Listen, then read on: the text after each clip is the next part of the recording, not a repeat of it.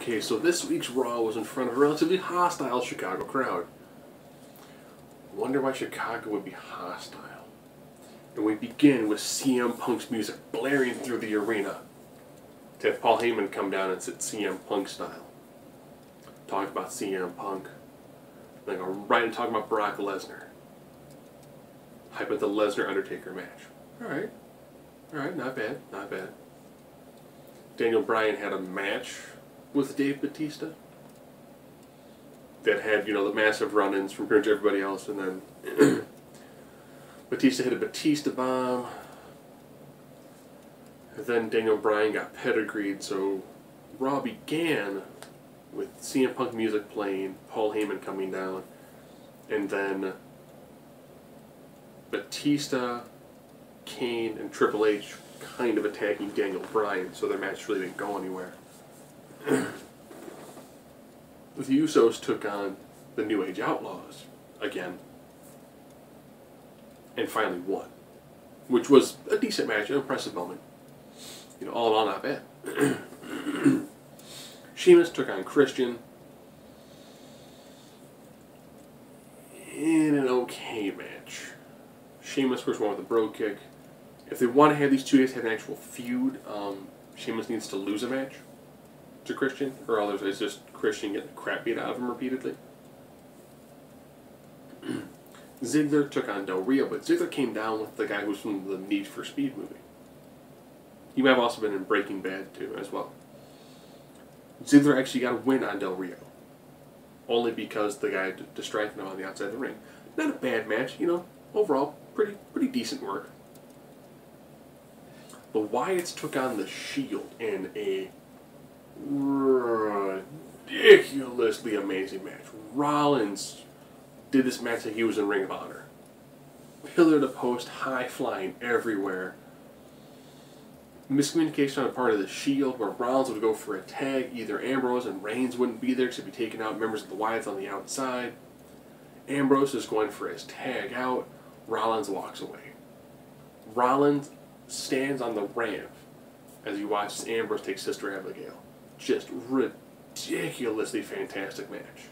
Just non-stop. Beautiful, beautiful match. Cesaro took on Big E Langston. Good match, nice back and forth. There's some fantastic showing of the amount of power Cesaro truly has at his disposal. But Swagger got involved, which was then 2 matches later on that night between Swagger and Big E Langston. And then Cesaro got involved. Then they had to hug it out. Okay. Cena talked about the Wyatts, but he wasn't able to wrestle, which was cool. Orton came down to watch the Batista-Bryan match, which was fine. The Bellas took on the team of Oksana and Alicia Fox, with the Bellas getting the victory. Fandango and Summer Rae took on Emma and Santino, with Emma hitting the Evolution, or that's just her version of a reverse STF. Nice move, great move, works well. If you didn't see NXT Arrival, watch it to see Emma versus Paige. Phenomenal match. As well as to watch watch Sami Zayn or El Generico take on Cesaro. Gorgeous match work on that. A decent amount of time was spent doing some promo work here, which I thought was kind of bizarre. They tried to do a pretty good job when it came to getting Bryan to go in the ring to talk about how he wants to take on Triple H, with H being like, dude, seriously, you're not in my league, I'm not lacing my boots to take you on. And it was like, okay, not bad. You can tell they're heavily pushing that. With CM Punk not there, that's pretty much going to be one of your matches. It's going to be Triple H versus Daniel Bryan, Mania. Hopefully that match is for if Daniel Bryan wins, he goes on to the main event, which would be kind of cool to see. But,